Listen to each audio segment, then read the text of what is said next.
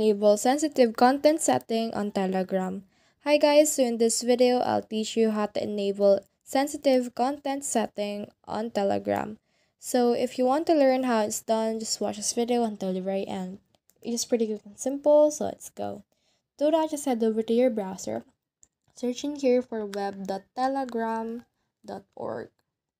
Then once you have done that, you can actually head over in here. So let's try to head over for this 3 lines right here. Then from in there, just click on settings. Once you have clicked on that, just head over and click in here for settings. So let's click on privacy and security.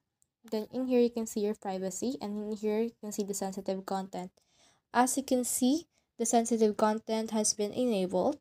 So in here, if you see that this is actually unchecked, just head over and click on check right here. So that's the whole process. I hope this video helped you to enable sensitive content setting on Telegram. If you have questions or comments, comment them down below and try your best to answer them. Thanks.